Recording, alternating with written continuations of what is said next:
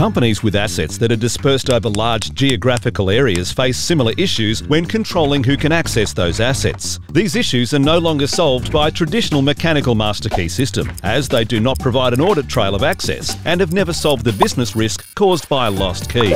Cabled access control could solve the issue, however the cost is prohibitive. There are systems that combine the benefits of access control with the cost-effective deployment of mechanical keys, known as Electro-Mechanical master key systems. The fully electronic market leader is EKA CyberLock, and 20 years on, still sets the industry benchmark.